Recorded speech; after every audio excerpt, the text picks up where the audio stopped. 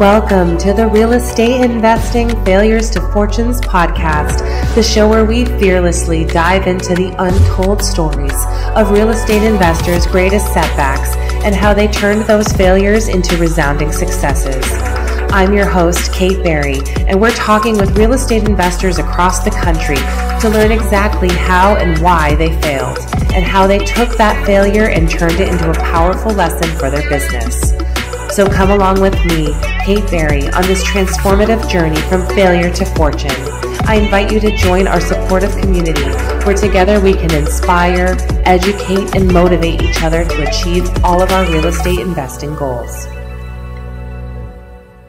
Welcome to the Real Estate Investing Failures to Fortunes podcast. I'm your host, Kate Berry. On this show, we dive deep into the journeys of real estate investors and agents who have experienced failures but are willing to share the lessons learned that help them turn those failures into fortunes. We are thrilled to be here today with our guest, Ron Koenigsberg. Ron is a multiple award-winning commercial real estate broker with decades of sales experience who uses warmth, humor, personal stories, and tangible action items to help you build and hone your interpersonal skills. Ron, thank you so much for joining us today. It's a pleasure to be here, Kate. Thanks for having me. I think nothing really resonates to me more than resilience and overcoming challenges. As a commercial real estate broker, nobody hires me because it's easy to obtain what they want. I am a owner of my own firm, and many times I get transactions that have failed to sell along the way. I often call myself the relief pitcher because after the starting pitcher has not been able to sell it, I come in the late innings and overcome, that's right, the closer to overcome all the challenges. And, it's about resilience and it's about overcoming. And as a commercial real estate broker now for 28 years, overcoming is certainly, I think, if not the most important skill, it's certainly up there. Wow. Yes, that's exactly what we talk about on our show. Overcoming failures, pushing through difficulties, being kind of at the bottom level or going through something where you're like, I can't believe I'm in this position. How do I get through this? That's what our listeners are really here to learn more about. So before we get too far into the failures, give us a little bit of background on yourself. How did you get started into real estate? Sure. I grew up in a home. My dad was a life insurance salesman. My grandfather owned a luncheonette where he did not want to work in that luncheonette. And so he struck out and said, I wouldn't want to be anything but that. And he started to become a salesperson. And from this modest family, he became very successful in sales. And he did that really and truly by reading books. And as he read a book, he handed it to me. How to Win Friends and Influence People. Read this. Just read it over again. Keep reading it. Keep reading it. How I Raised Myself from Failure to Success by Frank Bettke. Read it, keep reading it. And I did. And I watched my father's business blossom. And the truth is that he taught us these skills. He taught us these salesmanship skills, these interpersonal skills, how to relate to people, how to deal with people, how to have business resilience. And I believe these fundamental basket of skills that he provided for myself and my brother are the skills that made him successful, made my brother hugely successful as a commercial real estate attorney, and has made me commercial broker of the year in my market by many, many different tracking agencies. So yeah, I think it's the interpersonal skills. It's the interpersonal skills. But I think understanding and overcoming failures and the challenges, what it's like to go out and buy real estate, how many hundreds and hundreds and hundreds of shopping centers and office buildings I've sold, and yet they've all made money. Yes. Amazing. I love that you started out in sales. And I think it's a really important thing to highlight for anyone interested in getting into real estate. Any job in sales, any type of sales is going to give you skills that will help you be successful in real estate, right? Because I think the highest paid jobs in the world are always going to be commission based. And the best salesmen in the world work in commission-based jobs. So if you're listening to this and you want to try to make money, you got to learn sales. That's right. So let me frame that for you because I agree with you, Kate. I think that everybody needs to learn sales. What does that mean? 85% of current entrepreneurs and business leaders started their careers in sales. Okay, Hmm. so now business leaders started in sales. What came first? The ability to sell and these skills or the success, the skill set, came Yep. first. I think that's very, very important to know. It was Dale Carnegie who said 85% of success comes from interpersonal skills. 15% comes from my understanding of commercial real estate. And I do think that's true. So I think anyone who is listening or watching today should know if they're looking to buy properties. First, I'll tell you, without exception, almost every single property I've ever sold appreciated and owners have been successful. And I can tell you, I'm on the phone all day long. And I Mhm. say to them, what is the fear? What is that point of uncomfortableness when you go to buy a property? Because I've been there.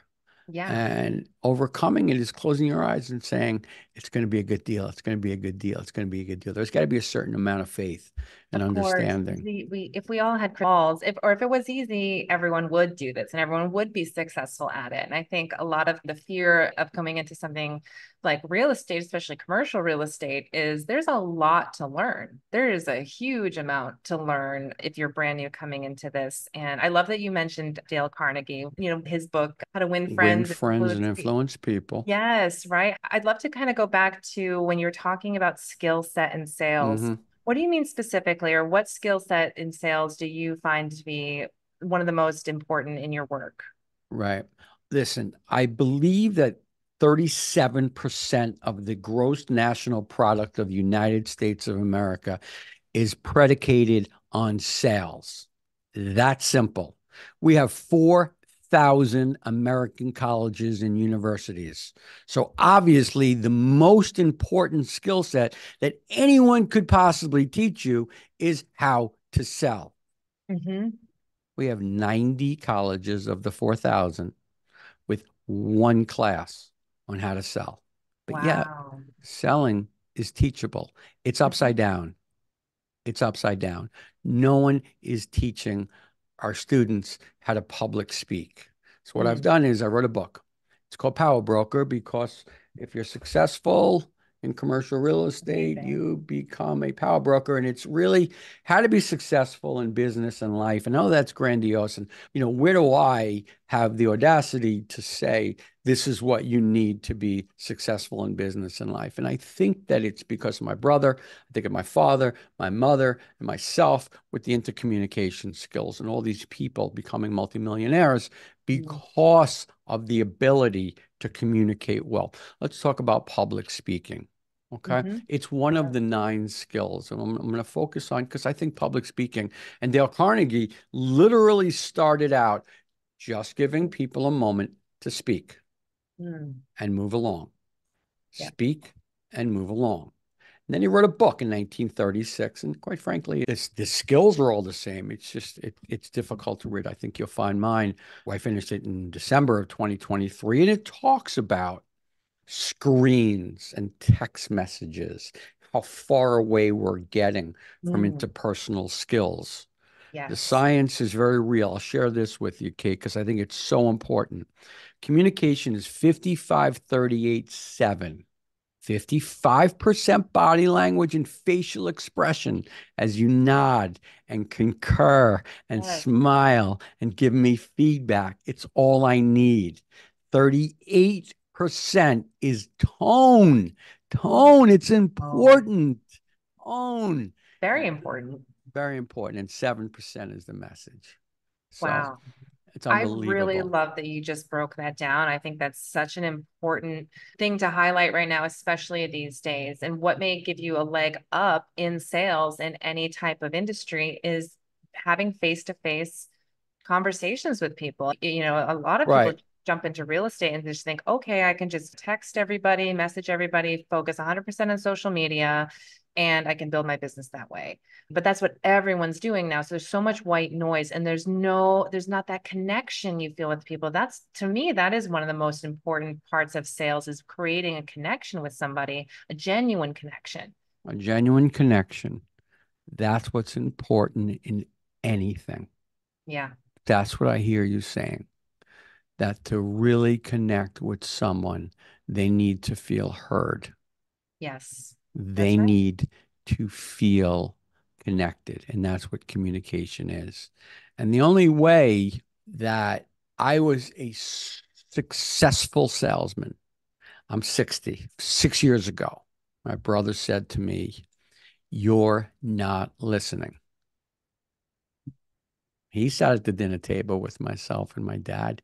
He had these interpersonal skills. He didn't become a salesman, but he said to me, "Life is about to change for you."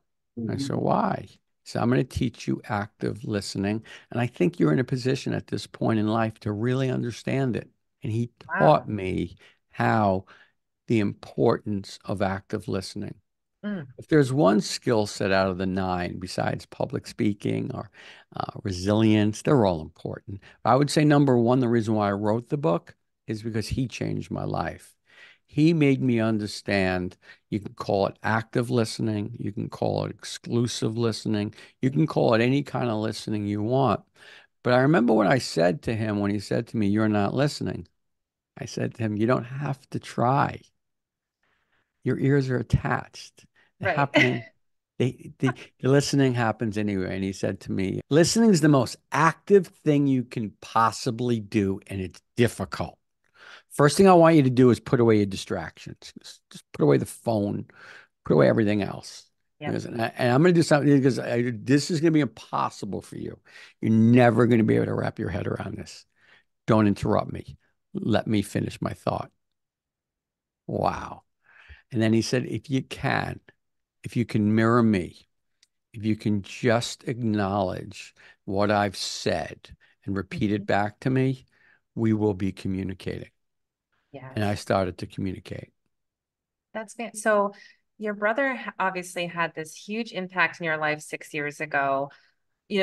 What about the 54 years before then? Tell us a little bit more about your journey from starting into real estate to that moment 6 years ago. Any particular failures that come to mind that maybe helped shape who you are today? I think really the thing that has shaped me, while I have all of my master's from NYU, my CCIM, I have every single academic accreditation. The thing that shaped me is one of six people is dyslexic. Hmm. I am one of those six people. I really can't read. I really can't read. Yeah. I just can't read. I read slowly. I don't read so well. I read out loud to myself. But born in 1964, if somebody couldn't read, there wasn't an understanding of dyslexia. I was just stupid. Wow. That must have And been such a difficult label to be put on so young. I felt stupid and laughed at, and I couldn't read. Oh my gosh. No matter what happens, no matter how many master's degrees that I get, or no matter what happens in this life, I will be forever changed because I'm dyslexic. And I Hmm. think for the better. And I love that. Tell for me the a little better. bit more. How has that given you? Just tell me a little bit more about that. I want to hear your Sure. story. Okay. It's made me focus on the most important skill set. I didn't know that interpersonal skills were the most important skill set. Being dyslexic and being, I don't know, labeled or feeling or, you know, Yeah, scoring categorized, put in poorly, a box. categorized, or I was scoring poorly. I never felt stupid, but I scored poorly. I did everything to qualify as not smart. Okay, Yeah, I right. did. I did everything to qualify as not smart. So if anybody is out there who doesn't feel smart, I had a learning disability. Okay. Now you might say he's a smart guy. It doesn't matter. listen, we're all smart enough. Hmm. Okay. All smart enough. And there's workarounds. Yeah. Audiobooks, really helped me. Yes. It was Oh, books on brilliant. tape early on. Yeah, books on tape early on for me. I found books on tape and I just played them over and over again. But more importantly, the failure was me. Mm. I was the dummy. Okay. No skills. However, it forced me to focus on interpersonal skills. And I that's the love that. 85%. And that's the reason why I am so passionate about sharing these skills with other people. They didn't come naturally to me, but by default, I had to focus on them because I couldn't read that well. I think my interpersonal skills by default became much, much stronger. Mm. I needed That's to rely on fantastic. something. Right. And so many times when you're talking with potential customers or clients or partners, it's not like you're reading together, it's not like you have to prove, you don't have to take a test. There's no, There's in no the real exam. world, right? This There's is the no, real world. yes, right. So I want to challenge everybody out there. Okay. Anyone listening, do you have a work associate? Do you have a wife? Do you have a husband? Do you have children? Are you listening? Are you Mm. putting away for 30 days? Put away your distractions. Okay. Don't interrupt. Try to mirror them. Try to repeat back what they say and watch your relationships flourish. Now you got happy people all around you because they feel heard. And that was the key component of what my brother said when it comes to active listening. People just want to be heard. Oprah Winfrey, she interviewed Mhm. 37,000 of the most successful people ever. That was a pretty high honor to be interviewed by Oprah Yeah. Winfrey. 2020, they said to her, after 37,000 interviews this late in your career, what message can you share with us? And that's exactly what she said. Everybody wants to be seen and everybody wants to be heard. Let's just go ahead and do that. Right. It's so simple, isn't it? No, Right. no, it isn't. It isn't. We have a lot of thoughts running through our head, and we're getting away from this interpersonal communication very, very quickly. Yeah. Technology has its benefits and technology has its challenges. Hmm. 78% of consumers wish that they could text rather than call. Yes. Okay. 76%, more than three quarters of Mm. Gen Z, 1990 through 2010, say that they get phone anxiety should they have to make a phone call. Whoa. Yeah. And I think most people I know don't even ever have their ringer on. Okay. So they don't even have their ringer on. So now we're talking about a communication where we're interpersonal. We need to develop and hone these skills. The first thing we need to do is make people aware of the fact that these skills are important. There's a Yeah. resource out there. My particular book, Dale Carnegie's book, Frank Bedke's book, How I Raised Myself from Failure to Success in Selling. More importantly, to know while this is a real estate podcast, and we can talk about and we can talk about interest rates and we can Sure. talk about cap rates. I want everybody to know that the importance of the interpersonal skills and how much they've affected me. Yes, I love talking about this topic. Sometimes we do get into deep specific deals and we're talking about certain markets and certain economies, but there's fundamentals as well in sales and real estate. I would love to hear because I think sometimes people think commercial real estate is all numbers and spreadsheets and you just plug and play and if the numbers work, you got a deal, right? How does interpersonal skills come into play as a commercial real estate broker? Right. So I think the perspective is that when you're showing homes, it's interpersonal. And when you're selling a shopping center, there's an income and expenses and a net operating income and a cap rate. And if the numbers work out, there's always more to it than that. There's always more to it. I think there's upside in the rents. I think that there are traffic counts, there's parking, there's everything, no matter what, is a relationship. It's a relationship. It's a perception that when I get a listing from Ron Koenigsberg at American Investment Properties, first off, I know that guy. When he sends an offering, usually, if not always, everything's correct. That's the first hurdle to jump through. The pictures are good. He's reachable. I can speak to him if I have questions. He's knowledgeable. Mhm. So these are things that build a relationship, consistency. And more importantly, if someone said to me, what's the most important thing? I think it's touching base with people. Mm. You Yes. know, Oh my Kate, gosh. what's next for you in commercial real estate? I know you're active. You're looking to buy properties. Any thoughts in selling that, any of your buildings? Let's talk about valuations. Let's meet. Let's understand. And I'm touching base. I'm top of mind. Yeah. Yes. Is there a certain, is there a certain percentage of the pie that could come from social media? Yes. Well, I don't know anybody who's ever said or has ever been on my radar who I admire who did it all through social media.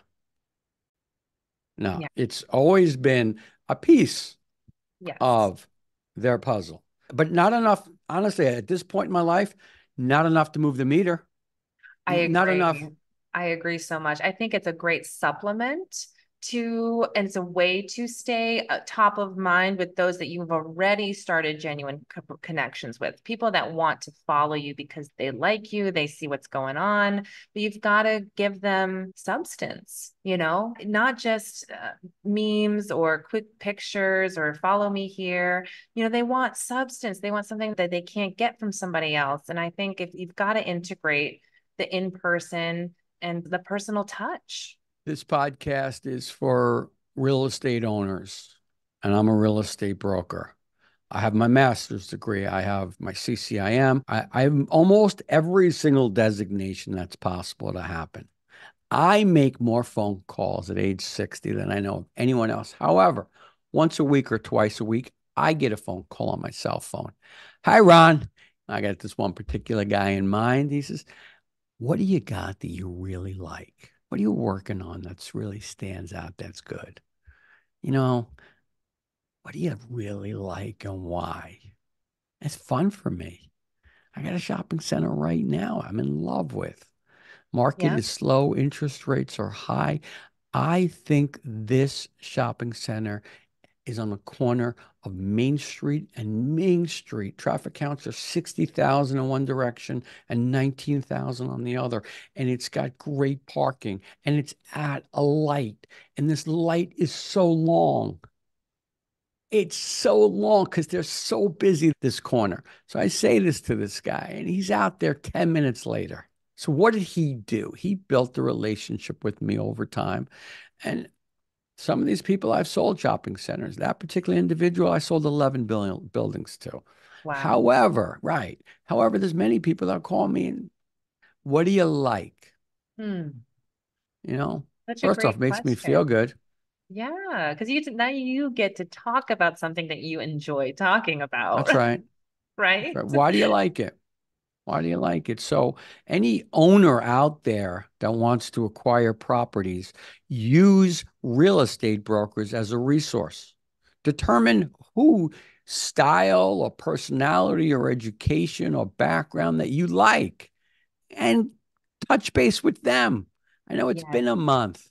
I know it's Yes. been a month we haven't spoken. What are you working on? What are you seeing? Where are Yeah. cap rates going? What banks are lending? In America, we are taught how to answer questions. Raise your hand and answer Mhm. questions. Mhm. Part of my book is about asking questions. I think that's really, really good. I love that question. What do you like right now? Because, a lot of what we do in sales is very psychology based, right? And if you want someone to answer the phone when you call, you want to kind of establish a pattern of when you call, you're going to ask them a question or say something that makes them feel good, right? And, Well, I want to bring value. I want to yeah, bring right. value. The first thing I want to do is I want to better understand what their challenges are. And Mhm. then I want to help them overcome these challenges. So people out there right now, they're listening and they're saying interest rates are high. Yeah. Lenders are not really aggressively lending. We No, understand that. getting pretty tight. And deals, at least at my market here in the New York tri-state area, particularly my markets, Nassau, Suffolk, and Queens, I call them upside down. Cap rate is 6.5, and the lending rates are 7.5. Yeah. So how do you make it work? 28 years of doing this, and I can tell you with the stock market at all-time highs and interest rates also at 10-year highs, things are going to change. I promise you that change is going to land in commercial real estate. And why do I believe that? When interest rates start to come down and the stock market still remains at all-time highs, money will chase commercial real estate assets. And why do you think commercial specifically and not residential? Oh, I'm sure it might be residential. It's a marketplace I don't know as well. I spend my days and my nights and my weekends and all my time thinking and working in commercial real estate. I don't know as much about homes. I imagine that it's going to be very similar for residential real estate brokers. When rates come down, people are going to say, wow, okay, I can borrow money and I can acquire or, no, I think residential real estate usually goes hand in hand. But Nice. I spend most of my days and nights figuring out that net operating income and making it work with Yes. bank lending rates. But more importantly, yeah, if there's anyone out there, I want to let you know that I've overcome dyslexia in 2017 at a 63,000 brokers. I came in number one. Wow. Whoa. In that same year, my wife walked over to me and said to me, our marriage isn't working. I went through Oh a my divorce. gosh. So high to the low to the resilience to she's one of my best friends right now. We are divorced. We have 2 kids together. She's a great mom. I only say that because, wow, everything started to come apart when my marriage came apart. We, Kate, everybody listening, we're going to face challenges with resilience. We are Yes. going to overcome, and we never know when the next one's coming. My attitude is I believe the importance of human connections, the ability to overcome things is in large part your support system, Mm. the people around you. Okay. So again, my message to everybody is people are the important component of this whole thing. Treat others well, listen well, work on your interpersonal skills, and really care.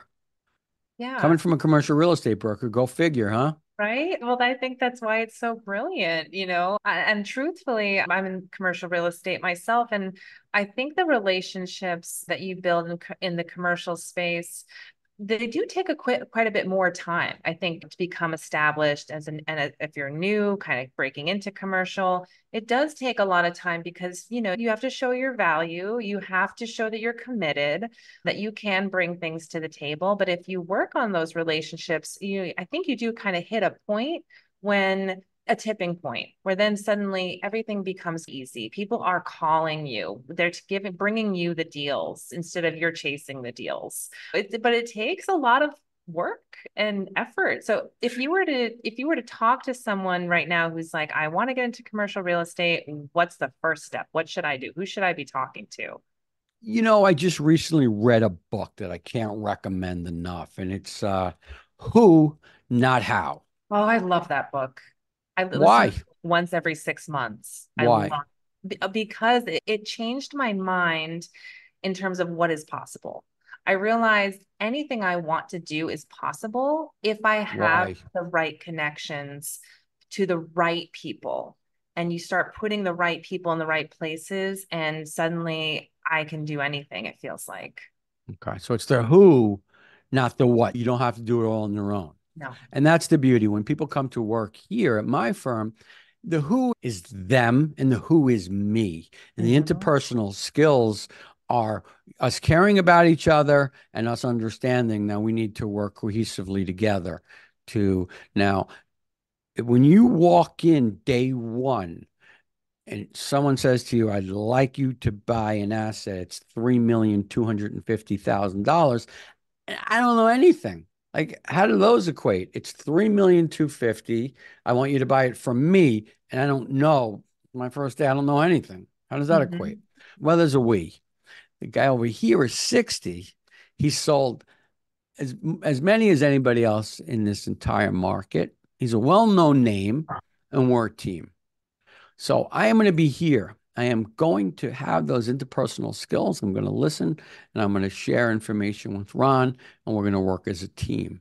Yep. So it's the who, not the how, Yes. because it's overwhelming on day one to say, yeah, but the deal's upside down. Cap rates are low. Interest rates are high. Banks aren't lending. Tell me about the environmental problems. Woo! Is there a phase one? Is there a phase two? What about the engineering? It's like, whoa, whoa, whoa, whoa. I got a guy. Yeah. That guy. Okay. This I guy. got a guy. That guy. Okay. I'm going to pass you along to him. And so we're going to work as a team. So while I have 1 hour's worth of, I can be of value. Yep. I can be of value because we're going to work as a team. So who, not how. Active listening is important. I think it's understanding that you make this podcast. Do you get nervous before it, Kate? Do you get Not nervous? anymore. Not No, anymore. definitely Why? before my first one. Oh my gosh, I was very, very nervous. You were nervous. Yeah, I'm a big believer in you've got to exercise your muscles, and the more you do something, the easier it becomes. And then you can lift Okay. more and do more, and you become more efficient as you do it. So it's the first couple times, of course, they're hard and terrifying, but it becomes exponentially easier the more you do it. All right, let's talk about public speaking. Obviously, that's one of my 9 skills.